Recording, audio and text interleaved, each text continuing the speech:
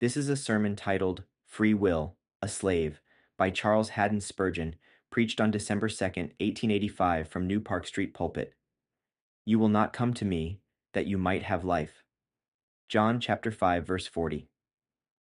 This is one of the great guns of the Arminians, mounted upon the top of their walls, and often discharged with terrible noise against the poor Christians called Calvinists.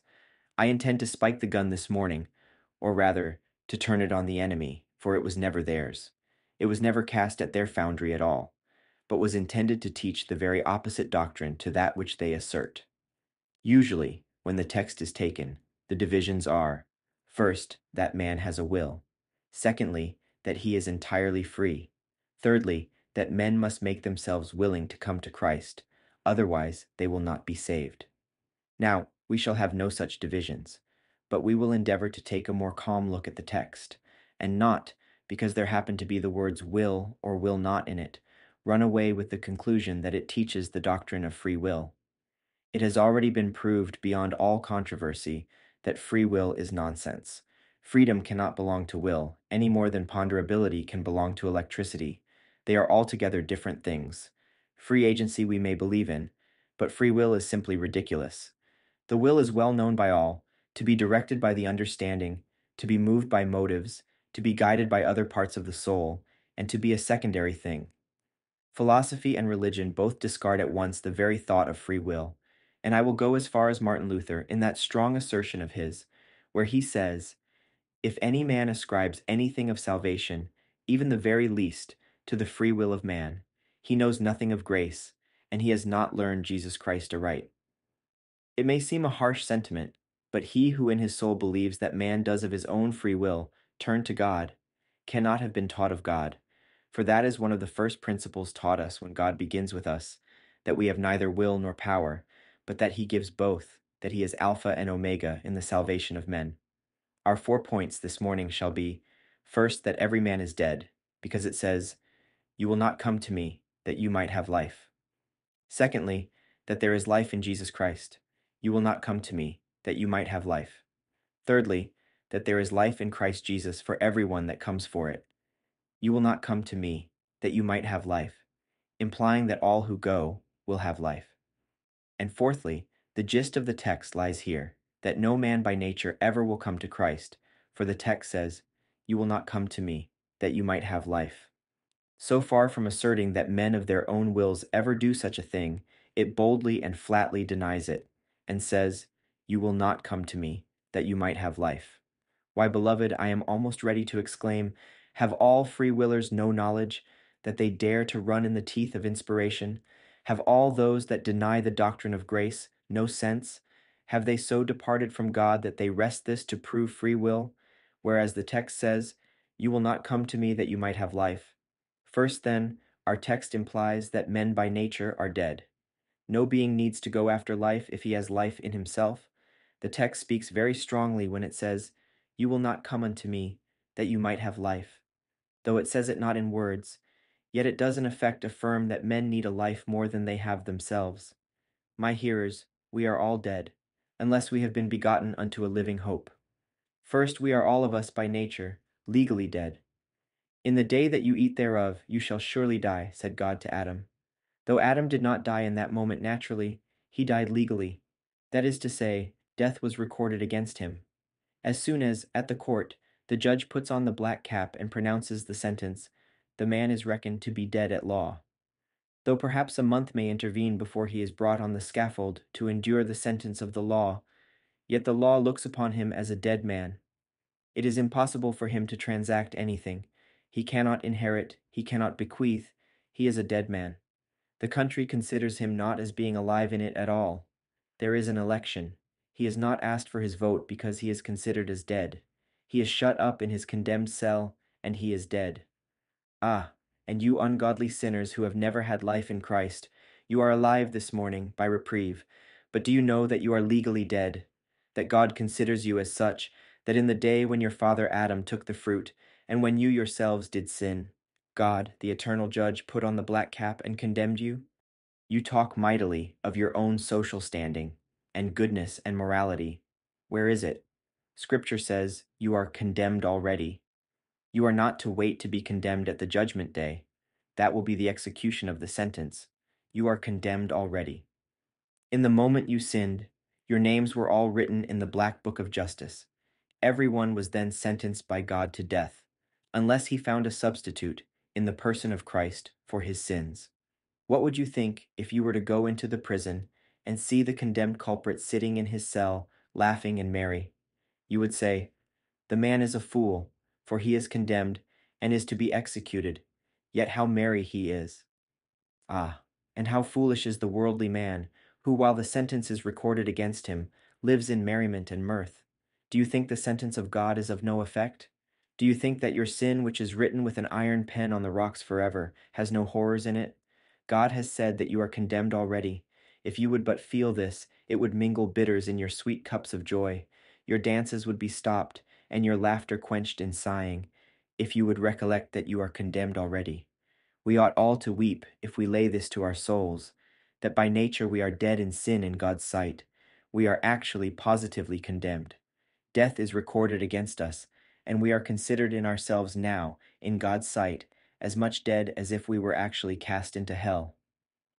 We are condemned here by sin. We do not yet suffer the penalty of it, but it is written against us, and we are legally dead. Nor can we find life unless we find legal life in the person of Christ, of which we will say more by and by. Secondly, besides being legally dead, we are also spiritually dead. For not only did the sentence pass in the book, but it passed in the heart. It entered the conscience. It operated on the soul, on the judgment, on the imagination, and on everything. "In the day that you eat thereof, you shall surely die," was not only fulfilled by the sentence recorded, but by something which took place in Adam. Just as in a certain moment, when this body shall die, the blood stops, the pulse ceases, the breath no longer comes from the lungs, so in the day that Adam ate that fruit, his soul died. His imagination lost its mighty power to climb into celestial things and see heaven. His will lost its power always to choose that which is good. His judgment lost all ability to judge between right and wrong decidedly and infallibly, though something was retained in conscience. His memory became tainted, liable to hold evil things and let righteous things glide away. Every power of him ceased as to its moral vitality. Goodness was the vitality of his powers that departed. Virtue, holiness, integrity, these were the life of man. But when these departed, man became dead in sin. And now, every man, so far as spiritual things are concerned, is dead in trespasses and sins spiritually. Nor is the soul less dead in a carnal man than the body is when committed to the grave. It is actually and positively dead, not by a metaphor, for Paul speaks not in metaphor when he affirms, "You has he quickened, who were dead in trespasses and sins." But my hearers, again, I would I could preach to your hearts concerning this subject. It was bad enough when I described death as having been legally recorded, but now I speak of it as having actually taken place in your hearts. You are not what you once were. You are not what you once were in unfallen Adam, not what you were created. Man was made pure and holy. You are not the perfect creatures of which some boast. You are altogether fallen. You have gone altogether out of the way. You have become absolutely corrupt and filthy. Oh, do not listen to the siren song of those who tell you of your moral dignity and your mighty elevation in matters of salvation. You are not perfect and holy. That great word, ruin, is written on your heart, and death is stamped upon your spirit. Do not conceive, O moral man, that you will be able to stand before God in your morality, for you are nothing but a carcass embalmed in legality, a corpse arrayed in some fine robes, but still corrupt in God's sight. And do not think, O you possessor of natural religion, that you may by your own might and power make yourself acceptable to God. Why, man, you are dead, and you may array the dead as gloriously as you please, but still it would be a solemn mockery. There lies Queen Cleopatra. Put the crown upon her head, deck her in royal robes, let her sit in state. But what a cold chill runs through you when you pass by her. She is fair now, even in her death. But how horrible it is to stand by the side even of a dead queen, celebrated for her majestic beauty. In the same way, you may be glorious in your beauty, fair and amiable and lovely. You put the crown of honesty upon your head, and wear all the garments of uprightness. But unless God has quickened you, O man, unless the Spirit has had dealings with your soul, you are in God's sight as obnoxious as Cleopatra's ashen corpse is to yourself. You would not choose to live with a corpse sitting at your table, nor does God desire that you should be in his sight. He is angry with you every day, for you are in sin, you are in death. Oh, believe this, take it to your soul, appropriate it, for it is most true that you are dead, spiritually as well as legally. The third kind of death is the consummation of the other two. It is eternal death. It is the execution of the legal sentence. It is the consummation of the spiritual death. Eternal death is the death of the soul. It takes place after the body has been laid in the grave, after the soul has departed from it. If legal death be terrible, it is because of its consequences. If spiritual death be dreadful, it is because of that which shall follow it. The two deaths of which we have spoken are the roots, and that death which is to come is the flower thereof. Oh, had I words that I might this morning attempt to depict to you what eternal death is. The soul has come before its Maker, the book has been opened, the sentence has been uttered. Depart from me, you who are cursed, into the eternal fire prepared for the devil and his angels, has shaken the universe, and made the very spheres dim with the frown of the Creator. The soul has departed to the depths where it is to dwell with others in eternal death. Oh, how horrible is its position now! Its bed is a bed of flame. The sights it sees are murdering ones that affright its spirit. The sounds it hears are shrieks and wails and moans and groans. All that its body knows is the infliction of miserable pain. It has the possession of unutterable woe, of unmitigated misery. The soul looks up. Hope is extinct. It is gone. It looks downward in dread and fear. Remorse has possessed its soul. It looks on the right hand, and the adamantine walls of justice keep it within its limits of torture. It looks on the left, and there the rampart of blazing fire forbids the scaling ladder of e'en a dreamy speculation of escape. It looks within and seeks for consolation there, but a gnawing worm has entered into the soul. It looks around it. It has no friends to aid, no comforters, but tormentors in abundance. It knows nothing of hope of deliverance. It has heard the everlasting key of destiny turning in its prison door, and it has seen God take that key and hurl it down into the depth of eternity, never to be found again. It cannot hope, for there is no escape, there is no deliverance. It pants for death, but death is too much its foe to be there. It longs that non-existence would swallow it up, but this eternal death is worse than annihilation. It pants for extermination. It longs that it might be swallowed up in nothingness, just as would the galley slave long for freedom. But it does not come, for it is eternally dead.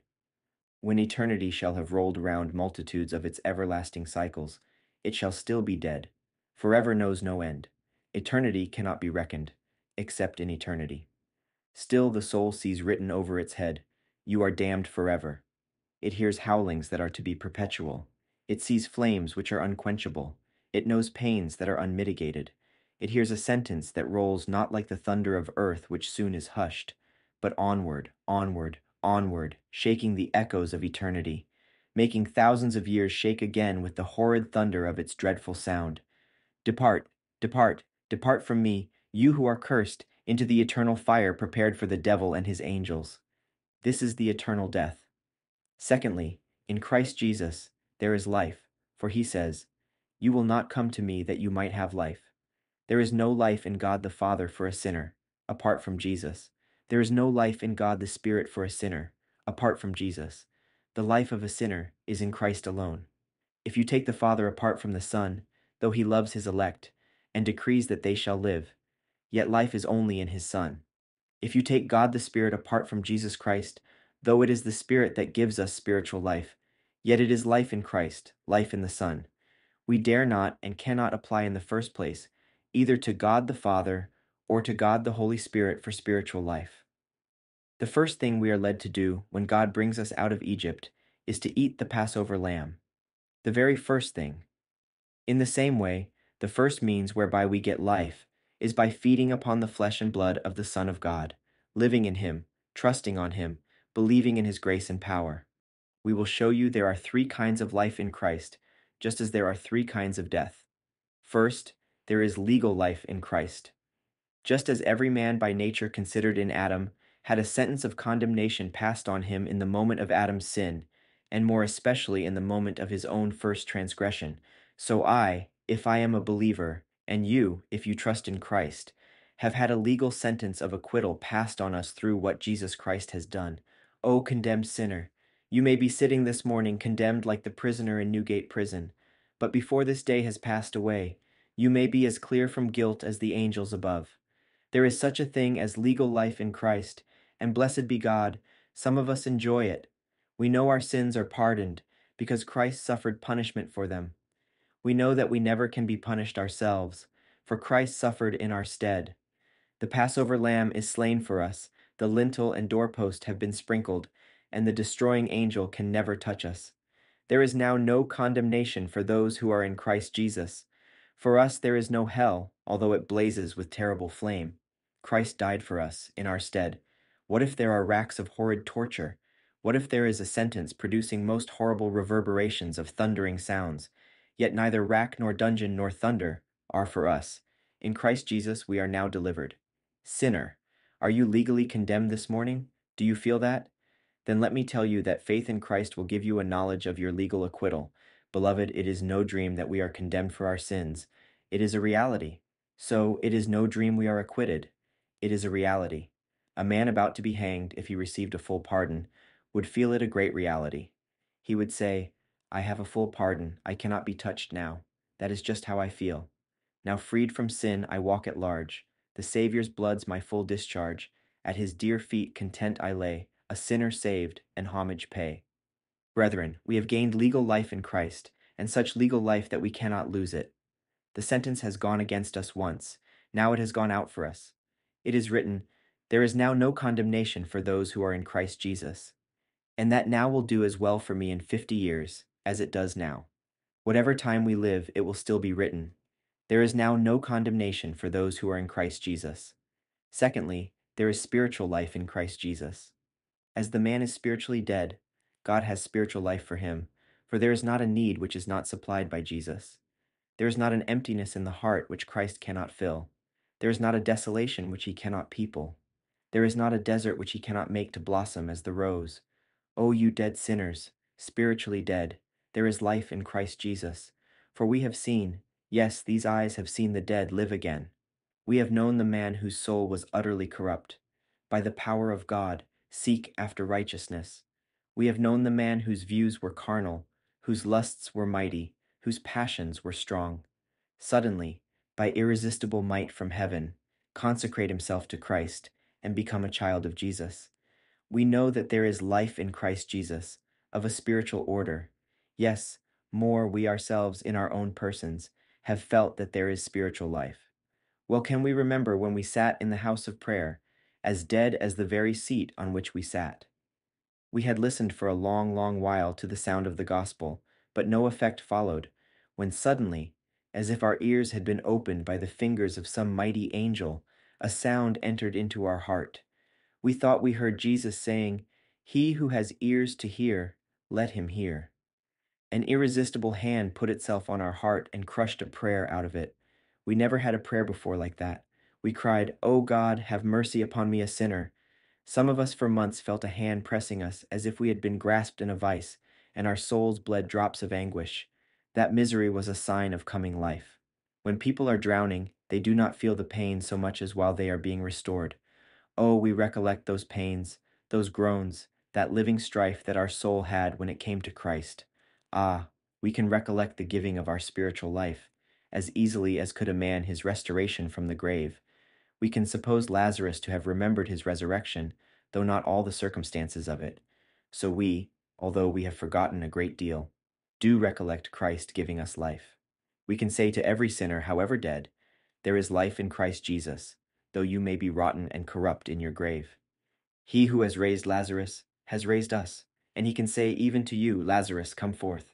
In the third place, there is eternal life in Christ Jesus. And oh, if eternal death is most terrible, then eternal life is most blessed. For he has said, where I am, there shall my people be. Father, I will that they also, whom you have given unto me, be with me where I am, that they may behold my glory. I give unto my sheep eternal life, and they shall never perish, ever. Now, any Arminian that would preach from this text must buy a pair of India rubber lips, for I am sure he would need to stretch his mouth amazingly. He would never be able to speak the whole truth without winding about in a most mysterious manner. Eternal life, not a life which they are to lose, but eternal life. If I lost life in Adam, then I gained it in Christ. If I lost myself forever, then I find myself forever in Jesus Christ. Eternal life. O blessed thought! Our eyes will sparkle with joy, and our souls burn with ecstasy in the thought that we have eternal life. Be quenched, you stars. Let God put his finger on you. But my soul will live in bliss and joy. Put out your eye, O sun. But my eye shall see the King in his beauty, when your eye shall no more make the green earth laugh. And moon, be you turned into blood. But my blood shall never be turned to nothingness. This spirit shall exist when you have ceased to be. And you, great world, you may all subside, just as a moment's foam subsides upon the wave that bears it. But I have eternal life. O time, you may see giant mountains dead and hidden in their graves. You may see the stars like figs too ripe, falling from the tree. But you shall never, never see my spirit dead. This brings us to the third point, that eternal life is given to all who come for it. There never was a man who came to Christ for eternal life, for legal life, for spiritual life, who had not already received it in some sense, and it was manifested to him that he had received it soon after he came. Let us take one or two texts. He is able to save to the uttermost those who come unto him. Every man who comes to Christ will find that Christ is able to save him, not able to save him a little, to deliver him from a little sin, to keep him from a little trial, to carry him a little way and then drop him, but able to save him unto the uttermost extent of his sin, unto the uttermost length of his trials, the uttermost depths of his sorrows, unto the uttermost duration of his existence. Christ says to everyone who comes to him, "Come, poor sinner, you need not ask whether I have power to save. I will not ask you how far you have gone into sin, for I am able to save you to the uttermost. There is no one on earth can go beyond God's uttermost." Now another text. "Him who comes to me, mark the promises are nearly always to the coming ones, I will never cast out. Every man who comes shall find the door of Christ's house opened, and the door of his heart also. Every man that comes, I say it in the broadest sense, shall find that Christ has mercy for him." The greatest absurdity in the world is to want to have a wider gospel than that recorded in Scripture. I preach that every man who believes shall be saved, that every man who comes shall find mercy. People ask me, "But suppose a man should come who was not chosen, would he be saved?" You go and suppose nonsense, and I am not going to give you an answer. If a man is not chosen, then he will never come. When he does come, then it is a sure proof that he was chosen. Says one, "Suppose anyone should go to Christ who had not been called of the Spirit." Stop, my brother. That is a supposition you have no right to make, for such a thing cannot happen. You only say it to entangle me. I say every man who comes to Christ shall be saved. I can say that as a Calvinist, as plainly as you can say it. I have no narrower gospel than you have. Only my gospel is on a solid foundation, whereas yours is built upon nothing but sand and rottenness. Every man that comes shall be saved, for no man comes to me unless the Father draws him. But, says one, suppose all the world should come. Would Christ receive them? Certainly if all came, but then they won't come. I tell you that all who come, yes, if they were as bad as devils, Christ would receive them. If they had all sin and filthiness running into their hearts as into a common sewer for the whole world, Christ would receive them. Another says, "I want to know about the rest of the people. May I go out and tell them, 'Jesus Christ died for every one of you'? May I say, 'There is righteousness for every one of you. There is life for every one of you'?" No, you may not. You may say that there is life for every man that comes.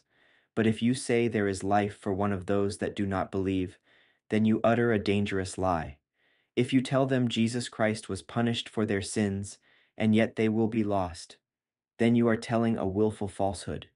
To think that God could punish Christ for their sins, and then punish them also for their sins. I wonder at your daring to have the impudence to say so.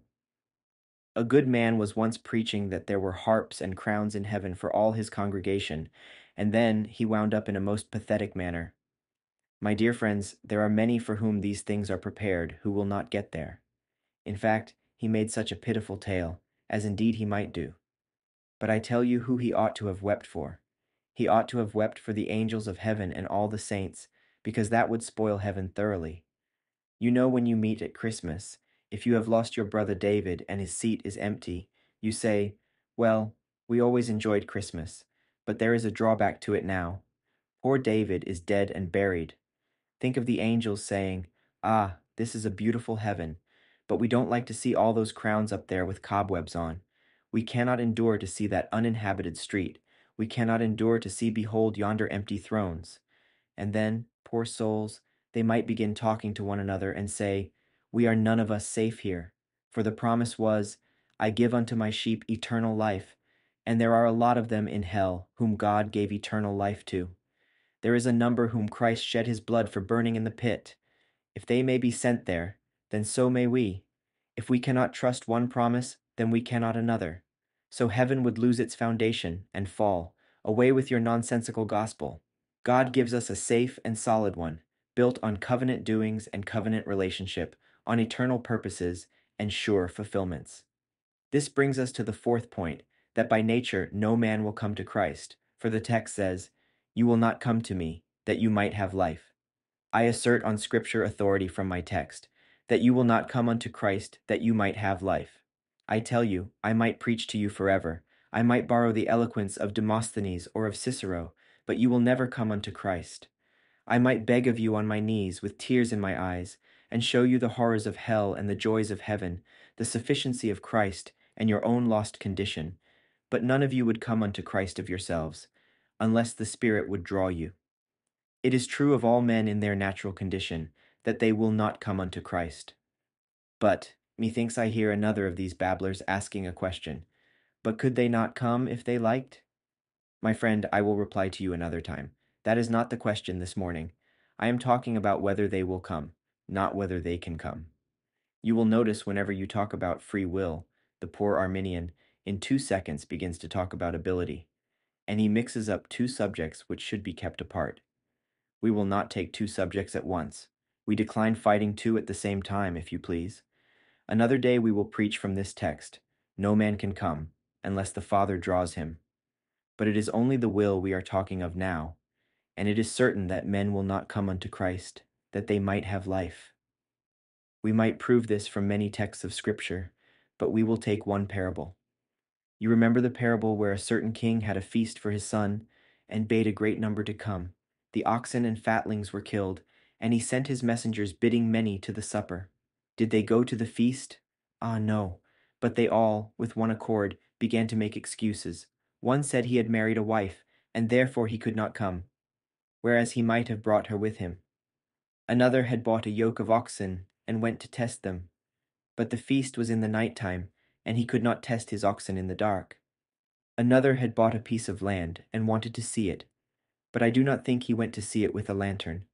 So they all made excuses, and would not come. Well, the king was determined to have the feast, so he said, "Go out into the highways and hedges, and invite them. Stop, not invite, compel them to come in, for even the ragged fellows in the hedges would never have come unless they were compelled." Take another parable. A certain man had a vineyard. At the appointed season he sent one of his servants for his rent. What did they do to him? They beat that servant. He sent another, and they stoned him. He sent another, and they killed him. And at last he said, "I will send them my son, they will respect him." But what did they do? They said, "This is the heir, let us kill him and cast him out of the vineyard." So they did. It is the same with all men by nature. The Son of God came, yet men rejected him. You will not come to me, that you might have life. It would take too much time to mention any more scripture proofs. We will, however, refer to the great doctrine of the fall. Anyone who believes that man's will is entirely free and that he can be saved by it does not believe the fall. As I sometimes tell you, few preachers thoroughly believe the doctrine of the fall, or else they think that when Adam fell, he broke his little finger and did not break his neck and ruin the human race. Why, beloved, the fall broke man up entirely. It did not leave one power unimpaired. They were all shattered and debased and tarnished. Like some mighty temple, the pillars might be there, The shafts and the columns might be there, but they were all broken, though some of them retain their form and position. The conscience of man sometimes retains much of its tenderness, still it has fallen. The will, too, is not exempt. What though it is the Lord Mayor of man's soul, as Bunyan calls it? The Lord Mayor goes wrong. The Lord Will was continually doing wrong. Your fallen nature was put all out of order. Your will, among other things, has clean gone astray from God. But I tell you what will be the best proof of that. It is the great fact that you never did meet a Christian in your life who ever said he came to Christ, without Christ first coming to him. You have heard a great many Arminian sermons, I dare say, but you never heard an Arminian prayer, for the saints in prayer appear as one in word and deed and mind. An Arminian on his knees would pray desperately like a Calvinist. He cannot pray about free will. There is no room for it. Imagine him praying, Lord, I thank you I am not like those poor presumptuous Calvinists. Lord, I was born with a glorious free will. I was born with power by which I can turn to you of myself. I have improved my grace. If everybody had done the same with their grace that I have, they might all have been saved. Lord, I know you do not make us willing, if we are not willing ourselves. You give grace to everybody. Some do not improve it, but I do. There are many who will go to hell as much bought with the blood of Christ as I was. They had as much of the Holy Spirit given to them. They had as good a chance, and were as much blessed as I am. It was not your grace that made us to differ. I know it did a great deal. Still I turned the point. I made use of what was given to me, and others did not. That is the difference between me and them. That is a prayer for the devil, for nobody else would offer such a prayer as that. Ah, when they are preaching and talking very slowly, there may be wrong doctrine, but when they come to pray, the true thing slips out. They cannot help it. If a man talks very slowly, he may speak in a fine manner, but when he comes to talk fast, the old brogue of his country, where he was born, slips out. I ask you again, did you ever meet a Christian man who said, I came to Christ without the power of the Spirit? If you ever did meet such a man, you need have no hesitation in saying, My dear sir, I quite believe it, and I believe you went away again without the power of the Spirit, and that you know nothing about the matter, and are in the gall of bitterness and the bond of iniquity. Do I hear one Christian man saying, I sought Jesus before he sought me. I went to the Spirit, and the Spirit did not come to me. No, beloved, we are obliged, each one of us, to put our hands to our hearts and say, Grace taught my soul to pray, and made my eyes to o'erflow. 'Twas grace that kept me to this day, and will not let me go. Is there one here, one solitary man or woman, young or old, who can say, I sought God before he sought me? No, even you who are a little Arminian will sing, Oh yes, I do love Jesus because he first loved me. Then one more question. Do we not find, even after we have come to Christ, our soul is not free, but is kept by Christ? Do we not find times, even now, when to will is not present with us? There is a law in our members, warring against the law of our minds. Now, if those who are spiritually alive feel that their will is contrary to God, then what shall we say of the man who is dead in trespasses and sins? It would be a marvelous absurdity to put the two on a level, and it would be still more absurd to put the dead before the living. No, the text is true. Experience has branded it into our hearts. You will not come to me, that you might have life. Now we must tell you the reasons why men will not come unto Christ. The first is, because no man by nature thinks he needs Christ. By nature, man conceives that he does not need Christ. He thinks that he has a robe of righteousness of his own, that he is well dressed, that he is not naked, that he needs not Christ's blood to wash him, that he is not black or crimson, and needs no grace to purify him. No man knows his need of Christ until God shows it to him. Until the Holy Spirit reveals the necessity of pardon, no man will seek pardon. I may preach Christ forever, but unless you feel you need Christ, you will never come to him. A doctor may have a good shop, but nobody will buy his medicines until he feels he needs them. The next reason is because men do not like Christ's way of saving them. One says, I do not like it, because he makes me holy. I cannot drink or swear if he saved me. Another says, it requires me to be so precise and puritanical, and I like a little more license to sin. Another does not like it because it is so humbling. He does not like it because the gate of heaven is not quite high enough for his head, and he does not like stooping. That is the chief reason you will not come to Christ, because you cannot get to him with your head straight up in the air, for Christ makes you stoop when you come. Another does not like it to be grace, from first to last. Oh, he says, if I might have a little honor. But when he hears it is all Christ, or no Christ, a whole Christ, or no Christ, he says, I shall not come, and turns on his heel and goes away. Ah, proud sinners, you will not come unto Christ. Ah, ignorant sinners, you will not come unto Christ, because you know nothing of him. And that is the third reason. Men do not know his worth, for if they did, then they would come unto him. Why did not sailors go to America before Columbus went? Because they did not believe that there was an America. Columbus had faith, therefore he went. He who has faith in Christ goes to him. But you don't know Jesus. You have never seen his beauteous face. You never saw how applicable his blood is to a sinner, how great is his atonement, and how all-sufficient are his merits. Therefore, you will not come to him, that you may have life. And oh, my hearers, my last thought is a solemn one. I have preached that you will not come, but some will say that it is their sin that they do not come. Yes, it is, you will not come, but then your will is a sinful will. We do not set man's inability to come to Christ down as being part of man's original nature, but as belonging to his fallen nature. It is sin that has brought you into this condition that you will not come. If you had not fallen, then you would come to Christ the moment he was preached to you. But you do not come because of your sinfulness and crime. People excuse themselves because they have bad hearts. That is the most flimsy excuse in the world.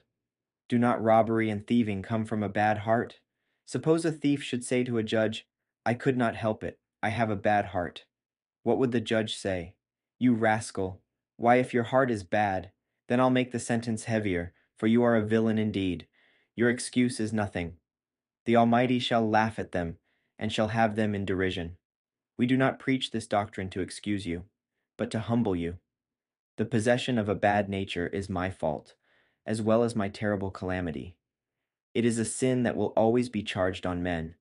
When they will not come unto Christ, it is sin that keeps them away.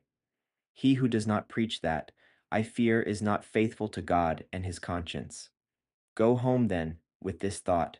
I am by nature so perverse that I will not come unto Christ, and that wicked perversity of my nature is my sin. I deserve to be sent to hell for it. And if the thought does not humble you, the Spirit using it, then no other can. This morning I have not preached human nature up, but I have preached it down. May God humble us all. Amen. This sermon was brought to you by Shepherd and Sheep. Please like, share, and subscribe. Follow us on Instagram for more content at Shepherd7Sheep. God bless.